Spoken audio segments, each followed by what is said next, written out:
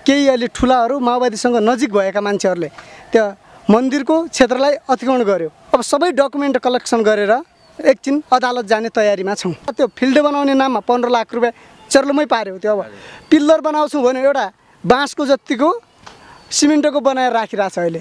एक रातमा एउटा घर बनाउने स्थिति बनायो, 3-3, 4-4 मिटर अतिक्रमण गर्यो एक रातमा। त्यो डोजर गाउँपालिकाको डोजर लगाएर नै अतिक्रमण गरेको हो त्यो। A different voice of Nepal. faraksandesh.com. आदरणीय दर्शकबिन नमस्कार। फरक सन्देशको आजको प्रस्तुतिमा म आइसकेको छु महेन्द्र प्रसाद पोखरेल र हामीसँग यतिखेर हुनुहुन्छ, मैले फ्रेममा यहाँलाई देखाइसकेको छु, धीरज चन्द्र बिष्टजी दार्चुलाबाट। र उहाँले हामीलाई एउटा फरक विषयवस्तुको उठान गर्नुभयो र दार्चुलामा रहेको लठीनाथ मन्दिरमा भएको जग्गाको अतिक्रमणको केसदेखि लिएर विविध कुराहरूले उहाँले हामीसँग कुरा गर्ने इच्छा प्रकट गर्नुभयो र उहाँलाई मैले जोडेको छु र बाँकी परिचय तथा सम्पूर्ण कुराहरू उहाँकै मुखबाट हामी सुन्नेछौँ। धीरज सर, यहाँलाई स्वागत छ कार्यक्रममा। धन्यवाद। सबभन्दा पहिला एकचोटि परिचय पनि पायौँ। मेरो नाम धीरज सिंह बिष्ट, नर्मा गाउँपालिका वार्ड नम्बर 4 दार्चुला। यहाँ दार्चुलाका विविध कुराहरू समेटेर फेसबुकमा पनि लेखिराख्नुहुन्छ। यहाँलाई मैले दार्चुलाको एक्लो एउटा अभियानमा लागेको अभियन्ता भनौँ अथवा के भनौँ, यहाँलाई कसरी चिन्ने, यहाँको परिचय? अहिले पछिल्लो समयमा जतिखेर स्थानीय तहको निर्वाचन भयो, हजुर, त्यो पछि धार्मिक धरोहर क्षेत्रहरूमाथि एकदमै स्थानीय तहले नै आक्रमण गरेको अवस्था छ अहिलेको। के भनेपछि धार्मिक स्थलहरूमा भएका वातावरणलाई नष्ट गर्ने, त्यहाँ अतिक्रमण गराउने र त्यहाँको स्थानीय प्रशासन त्यसमा एकदमै लागि परेको देखिरहेको छु अहिले मैले। त्यही भएर मैले बारम्बार निवेदनहरू दिने काम र सबै काम नि एकदमै प्रशासनिक हिसाबले पनि हामी अगाडि बढिरहेको अवस्था हो। र अहिलेको अवस्थामा हामीहरूलाई त्यहाँको प्रशासन लगायत त्यहाँको स्थानीय तहले पनि साथ नदिएर त्यहाँको एउटा व्यापारीहरूलाई मात्र संरक्षण गरेको अवस्था छ। यो लठीनाथ मन्दिरको बारेमा विभिन्न समाचारहरू हामीले हेऱ्यौँ पनि र मलाई पनि केही विषयवस्तुहरूमा समाचारहरू आएका थिए र त्यसको बारेमा हामी स्थलगतै गएर केही बुझौँ भन्ने हाम्रो अभिप्राय रहेको थियो, तर हामी त्यहाँसम्म पुग्न सकेनौँ। यहाँले अहिले जुन लठीनाथको मन्दिरको विषयमा जुन भन्नुभयो नि, त्यो के भएको हो? अलिकति हामी त्यो आधार स्तम्भतिर जाउँ न, के भएको सुरुदेखि? त्यो सुरुमा त्यहाँ पसल थिएन। जतिखेर 51-52 सालतिर माओवादीहरू उत्पन्न भयो, त्यो माओवादीको बिगबिगीसँगै त्यहाँको केही अलि ठुलाहरू माओवादीसँग नजिक भएका मान्छेहरूले त्यो मन्दिरको क्षेत्रलाई अतिक्रमण गर्यो। त्यो अतिक्रमण गरिसकेपछि त्यतिखेर धेरै अतिक्रमण पनि भएको थियो। अलिअलि 2-4वटा पसल थिए त्यहाँ ठुला भनौदाहरूले गरेको। त्यो पछि अहिलेको परिस्थितिमा जुन यो 74 सालको स्थानीय निर्वाचन सकियो, त्यो पछिल्लो समयमा चाहिँ त्यहाँ लगभग अहिले 50-60वटा पसलहरू हाराहारीमा बनिसकेको छ।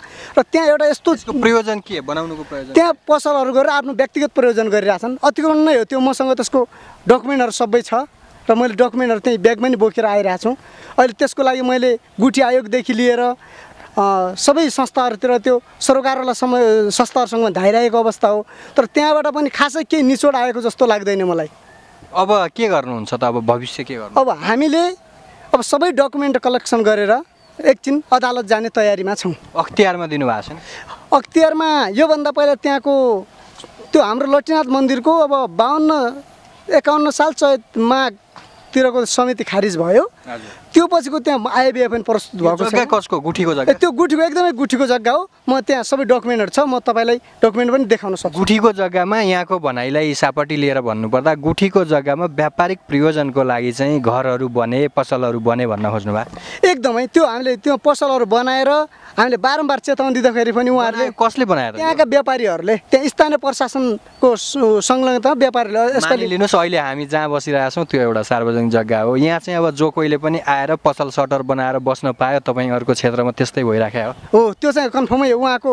अनि त्यहाँका जनप्रतिनिधिहरूले के गर्छन्? जनप्रतिनिधिहरूलाई पनि हामीले भन्दाखेरि उहाँहरूले 2 तलासम्म बनाउने चाहिँ अनुमति नै दिएको जस्तो। किन, कसरी, मतलब कहाँबाट चाहिँ यो अनुमति उहाँले कहाँबाट पाउनु? त्यो अनुमति अब स्थानीय सरकार भनेको अहिले दम्ब छ उहाँहरूलाई।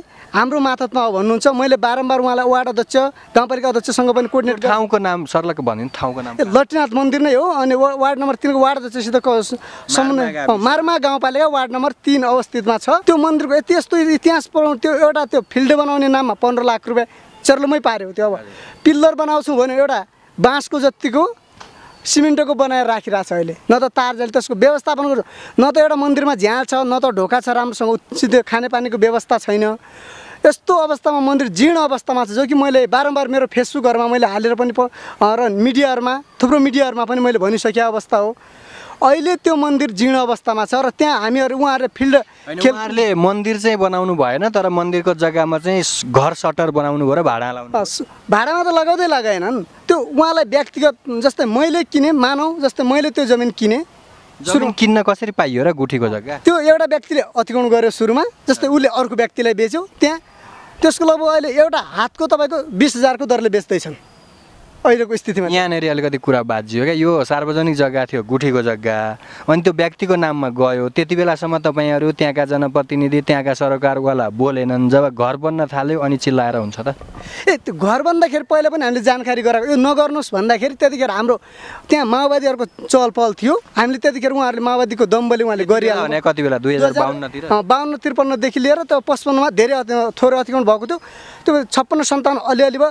त्यो अहिले चाहिँ पुरै अतिक्रमण भइसक्यो मन्दिरको जग्गालाई। तपाईँको 49 रोपनी 11 आनामा अहिले तपाईँलाई लगभग 30 रोपनी चाहिँ अतिक्रमण भइसक्यो। अतिक्रमण भनेको यो सङ्गठित रूपमा भएको छ कि व्यक्ति विशेषले लिएको छ? त्यो व्यक्ति विशेष एउटा व्यक्तिले एउटा प्रयोजनको लागि घर बनाएको छ।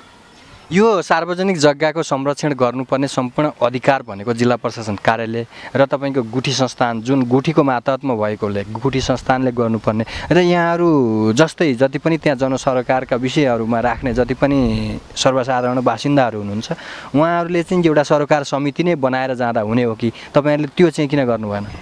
ठ्याक्कै भन्नुपर्दा कि हामी कुनै राजनीतिक दलसँग पनि नजोडेको, हामी यो धार्मिक क्षेत्रहरूलाई जोगाउनुपर्छ भने त्यहाँ नेकपाका कार्यकर्ताहरूले हामीहरूलाई माथि उम्किन्छ। तपाईँ पनि त सद्भावनाको कार्यकर्ता हो। कार्यकर्तामा पछिल्लो समय मात्र केही नै राजनीतिक पहुँच नभए कुनै पनि काम हुँदैन रहेछ भन्ने कुराले म राजनीतिमा अब तपाईँको राजनीतिक पहुँचले यो जग्गा रोक्छ? मैले यसकै लागि सबै पूर्व प्रधानमन्त्रीदेखि लिएर सबैले धाएको छौँ, यस्तो यस्तो भएको छ भनेर सबैलाई निकायहरूलाई। अब केही दिन हामीले योगेश भट्टराईज्यूलाई पनि यो सांस्कृतिक मन्त्रालयसँग पनि जोडिएको भएकोले योगेश भट्टराईज्यूसँग पनि भेटेर एकछिन कुरा गर्ने हो। रुख काटिएको विषयमा 80 नम्बर संरक्षण क्षेत्रलाई जानकारी गराएको निवेदन छ मसित। त्यसपछि हामीले यो यहाँ यो आयोग यो डिजी साहबलाई नै भेटेर हामीले उहाँलाई निवेदन दिँदाखेरि त्यहाँ त्यति साह्रो त्यहाँबाट उहाँले केही पहल गर्दाखेरि त्यो 80 नम्बर संरक्षणले पनि के भनिदियो भने लट्टीनाथ मन्दिर एरिया लट्टीनाथ 80 नम्बर संरक्षण क्षेत्रको अन्तर्गत परेन भनेपछि हामीले वनमा गयौँ। वनमा जाँदाखेरि वनले वास्तै गरिदिएन। अहिलेको स्थिति पछिल्लो स्थिति त्यहाँको बोटबिरुवा तपाईँको 500 हाराहारीको त्यो मन्दिर प्राङ्गणभित्रको बोटबिरुवा डोजर लगाएर नष्ट गरिदियो। तपाईँ काठमाडौँमा हुनुहुन्छ यतिखेर, तपाईँको ठाउँमा यति यस्ता तपाईँले भनेको कुरालाई विश्वास मान्ने हो भने त अचाक्ली एकदम विचलनै भएर छ।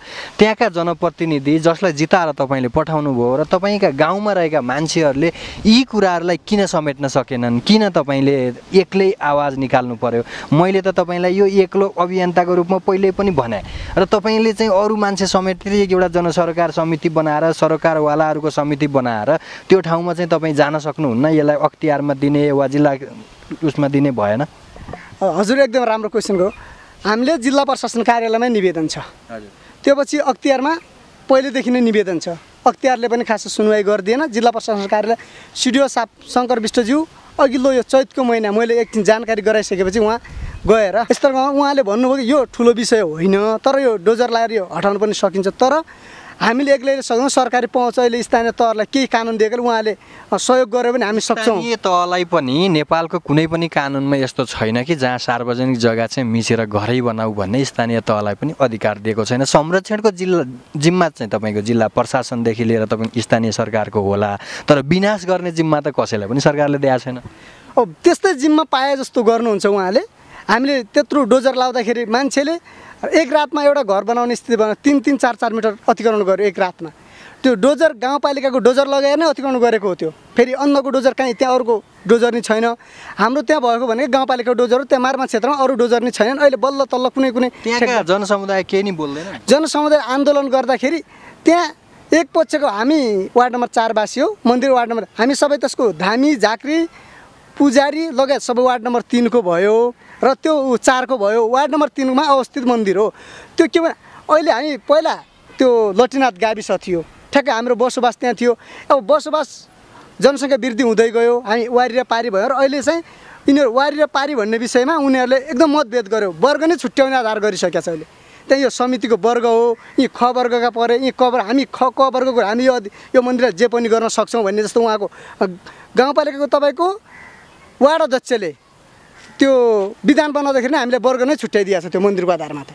फेरि हामीले त्यो आन्दोलन गर्दा अझै पनि गाउँपालिकाको अध्यक्षज्यूले त्यति चासो पनि देखाइदिनु भएन। त्यसपछि मैले गाउँपालिका अध्यक्षज्यूलाई फोनमै नि भने यस्तो यस्तो हो हजुर तपाईँको धारणा के छ अध्यक्षज्यू भनिसकेपछि मेरो त्यसमा संलग्नता पनि छैन, मैले त्यो अतिक्रमण गर्न पनि भने होइन भन्नुहुन्छ। तर उहाँको आफ्नो गाउँपालिकाको कुनै पनि अभिव्यक्ति कहिले सार्वजनिक यो अतिक्रमण भएकै हो भने अभिव्यक्ति सार्वजनिक गर्नै हुन्न कहिले। तपाईँहरूले निवेदन दिनुभयो सम्पूर्ण निकायहरूमा, जहाँ जहाँ दिनुपर्छ त्यहाँ त्यहाँ दिनुभयो, तपाईँहरूको सुनवाई भएको छैन एक किसिमले होइन, त्यो भइराखेको छ भने अब तपाईँले चाहिँ यो कामहरू भइराखेको छ यसलाई चाहिँ रोक्का गरी पाऊँ भनेर जिल्ला प्रशासनमा दिने एउटा जुन प्रक्रिया छ त्यसमा किन जानु भएन? त्यो गएको छ सर 100। त्यो हाम्रो मेरो गाउँको एकजना समाजसेवी रगे बिष्टले ठ्याक्कै तपाईँको 2 महिना अगाडि त्यहाँ निवेदन दिनुभएको छ। प्रत्येक हामीले यो सरोकारलाई सांस्कृतिक सम्पदाहरू सरोकार संरक्षण गर्नेहरूसँग प्रत्येकसँग हाम्रो सबै ठाउँमा निवेदन दिएका छौँ र अझै पनि भएको ठाउँहरूमा दिने तयार छौँ। अब योगेश भट्टराईज्यू लगायत एकछिन वन मन्त्रीज्यूसँग पनि भेट्नुपर्ने अवस्था। त्यहाँको 500 भन्दा ठुल्ठुलो रुख 500 भन्दा बढी कटान भइसक्यो डोजर लगाएर गाउँपालिकाको। पछिल्लो समय नि जस्तो तपाईँले दार्चुलाको केस अहिले भन्नुभयो, यस्तै विभिन्न ठाउँमा विभिन्न क्षेत्रमा यस्तै किसिमका केसहरू देखिन्छन् क्या। कहीँ कतै वन फडानी भएका छन्, कहीँ कतै सार्वजनिक जग्गामा टहरा बनाएका छन्, कहीँ कतै सार्वजनिक जग्गाको छेउको व्यक्तिगत जग्गा किन्ने र त्यो सार्वजनिक जग्गा नै हडपेर चाहिँ आफ्नै भित्र पार्ने, यो चाहिँ हामीले धेरै रिपोर्टिङहरू गरिराखेका छौँ यो विषयमा। तपाईँलाई के लाग्छ अहिले यो व्यवस्था आइसकेपछि चाहिँ धेरै सार्वजनिक जग्गा चाहिँ खतराको सूचीमा रहेको हो? यो हो जुन दिनदेखि स्थानीय सरकार भयो, स्थानीय सरकारमा के छ भने हामीले हाम्रो अधिकारभित्रको सार्वजनिक जग्गा हो, हामीले जे पनि गर्न पाउँछौँ भने त्यो स्थानीय सरकारको प्रशासनकै मान्छेहरू मिलेर त्यो जग्गालाई अतिक्रमण गर्ने र गराउने र बेच्ने भने त्यही भित्रको दलाल हुन्। म के भन्छु भने यो अहिलेको सरकार र स्थानीय सरकारमा भूमाफिया नै हो जस्तो लाग्छ मलाई चाहिँ। भूमाफिया हो अथवा होइन त्यो हामीले त भन्दैनौँ है, तपाईँहरूले जे देख्नुभयो त्यो भन्नुभयो होला। र तपाईँहरूको क्षेत्रमा भएका सार्वजनिक जग्गा तथा सार्वजनिक सम्पत्तिको संरक्षण सरकारले मात्रै नभइकन यो चाहिँ स्थानीय जनप्रतिनिधि र स्थानीय जनसरोकारका विषयमा चाहिँ सरोकार राख्ने सम्पूर्ण निकायले पनि यसलाई चाहिँ संरक्षण गर्नुपर्ने हो। र हामी करिब अन्तिममा छौँ। तपाईँलाई मैले अब के बुझ्न चाहिँ भने अबको उसमा चाहिँ तपाईँको दार्चुलावासीहरूले जहाँ तपाईँको लटिनाथ मन्दिर छ एउटा सम्पदा, त्यो सम्पदा जोगाउने एउटा खतरा तपाईँहरूमा छ। कसरी यो चुनौतीको विषयलाई तपाईँहरूले कसरी समेटेर जानुहुन्छ? अब पछिल्लो समय अझै हामीहरू छलफल गरिरहेछौँ। यो छलफल क्रममा अब एकछिन अब तत्काल एउटा सङ्घर्ष समिति निर्माण गरेर र यसको सबै डकुमेन्टहरू अब लगभग सबै हामीसित पुगिसक्यो। लाल पूर्जा छ, नक्सा छ, तिरेको त्यहाँको हामीले तिरेको राजस्व तिरेको रसिदहरू कार्यालयबाट गएर नापी लगेर पनि छुट्याउने पुरै योजना छ। अनि यो बिचमा ट्रान्जेक्सन भएको केही थाहा छ तपाईँलाई? जस्तो 2051-52मा त्यो मन्दिरकै जग्गा थियो, पछि अहिलेको फिल्डबुक हेर्दा चाहिँ नाफीमा के देखिन्छ? 2068 सालमा चाहिँ लटिनाथ देवस्थलकै नाममा छ। त्यो पछि अहिले पछिल्लो जानकारी चाहिँ हामीले ठ्याक्कै छ। त्यो पछि अब हामीले त्यहाँ निवेदन दिएका छौँ नापी कार्यालयमा, उहाँहरूले हामी टिप्पणी उठाइदिन्छौँ भन्नुभएको छ। अब त्यसको लागि केही दिनमा नापी शाखाले हामीलाई प्रमाण दिनेछ। होइन अब त्यति बेला तत्कालीन स्थितिमा चाहिँ लटिनाथ मन्दिरको जग्गा अथवा सार्वजनिक जग्गा भनेर नापीमा छ, नक्सामा छ भने त्यो जग्गा त व्यक्तिले हडप्नलाई त अलिकति लामै कसरत गर्नु पर्ला, कसरी के भएछ भनेर मेरो सोधाइ चाहिँ कहाँनेरि भने पछिल्लो केही ट्रान्जेक्सन तपाईँहरूलाई थाहा छ त त्यस्तो? त्यहाँ अहिले चाहिँ स्थानीय सरकारकै आडमा चाहिँ तिनीहरूले अहिले तत्कालको रूपमा स्थानीय सरकार आडमा चाहिँ तिनीहरूले काम गरिरहेको हो। पसलहरू बनाउने स्थानीय सरकारको आडमा हो र त्यहाँका स्थानीय सरकार के हो भने त्यो सरोकारसँग जोडिएका नाते गोता आफन्तदार भएकाले उहाँहरू स्थानीय सरकारहरू बोल्नु नसक्नु एकदमै महाभुल छ क्या। त्यहाँ गाउँपालिका अध्यक्ष चाहिँ बोल्नै हुन्न कहिले, उहाँले अहिलेसम्म एउटा अभिव्यक्ति नि त्यो यो अतिक्रमण भएको होइन भन्ने दिएन। त्यसपछि त्यहाँ उहाँकै आफन्तहरू छ, प्राय गरेर त्यहाँ उहाँकै आफन्तहरू भएकाले उहाँको पार्टीको मेम्बर भएकाले अहिले चाहिँ त्यहाँ अतिक्रमणलाई उहाँले हटाउने नि केही एउटा कुरो सुइकोसम्म कुरा गर्नुहुन्न। दर्शकबिन हामीले दार्चुला जिल्लामा रहेको लटिनाथ मन्दिरको सार्वजनिक जग्गा अतिक्रमण भएको र त्यहाँ चाहिँ विभिन्न व्यावसायिक प्रयोजनका लागि व्यापारिक प्रयोजनका लागि घरटहराहरू बनाइएको भन्ने कुरा दार्चुला निवासी धीरज चन्द्र बिष्टसँग हामीले बुझ्यौँ। यस विषयमा हामी सकेसम्म कुनै दिन कुनै अवस्थामा हाम्रो बरकतले भ्याएछ भने हामी लटिनाथ मन्दिरसम्म पुग्नेछौँ अथवा लटिनाथ मन्दिरमै पुगेर त्यहाँ के भएको रहेछ, वास्तविकता के रहेछ त्यो पनि बुझ्ने कोसिस हामीले गर्नेछौँ। र धीरज चन्द्र बिष्टजी यहाँलाई चाहिँ यहाँको यो समय र संवादको लागि हार्दिक धन्यवाद। अन्तिममा के भन्न चाहन्छु? अन्तिममा अबको दिनमा स्थानीय तहले तत्काल छिटोभन्दा छिटो आफ्नो धारणा सार्वजनिक गरियोस् भन्न मैले चाहेको छु। हस् त, धन्यवाद, हामी छुट्छौँ। A different voice of Nepal. Farak Sandesh.com